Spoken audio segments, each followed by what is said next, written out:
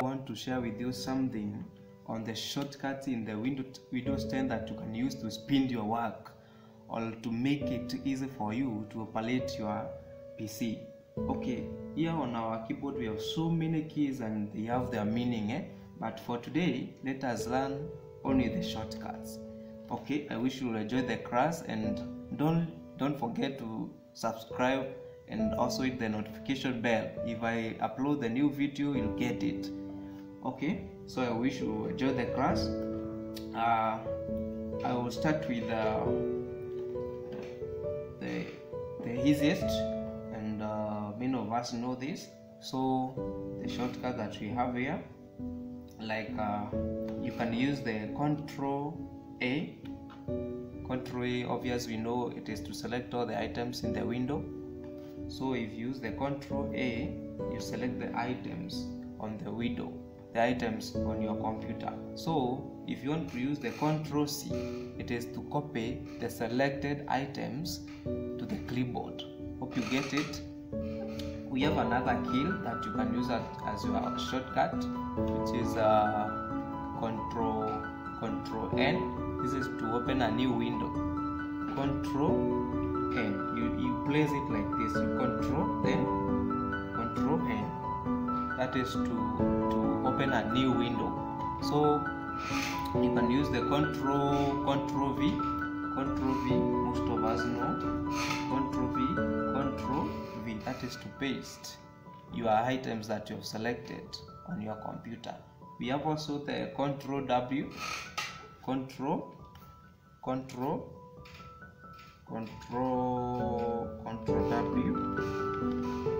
For my viewers, you can see Control W. Control W. That is to close all the windows that you have opened before. You have another key. You Control X. That is to cut the selected items. We have also the Control Z, that is to undo the action. We have Control Tab, which you move forward through the tabs. You have the Control Shift, then N, that is to create a new folder. Control Shift, then N. You shift to another folder, or you open another, you create a new folder. So we have another key, the Shift arrow, Shift plus arrow. So use the two hands, Shift plus arrow, Shift plus arrow. That is to select more than one item. Hope you can get me. Hope you are getting me clear. So we have another shortcut, which is Shift plus delete. That is to delete without moving your items to Zycopy. We have the Shift. We have an Alt. This is the Alt. We have Alt plus F4. You can see F4. You can use that only when you want to close any task or to power off your computer. Alt, then F4. You want to close all the tabs.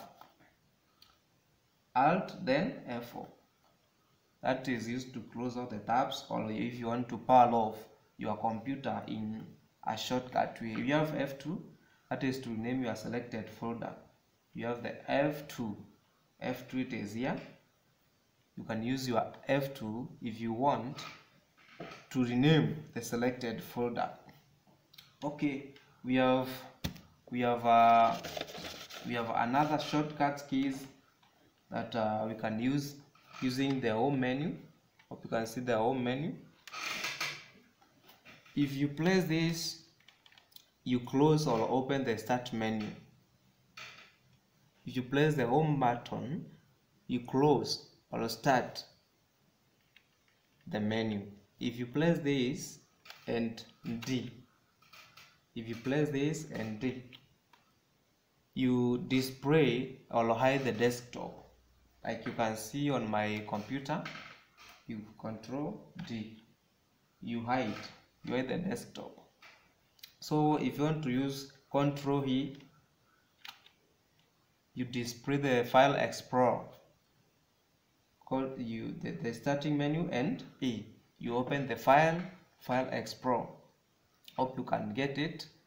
So we have another shortcut key, which is home button and L. That is when you want to lock your computer. You have another shortcut key, that is on this menu, home menu. You can see the home menu plus M. Home menu M. That is when you want to minimize all the windows. We have the home menu plus S. Home menu S. Home menu S, that is to open search. Opening search. If you want to search something on your computer, you use the starting menu plus S.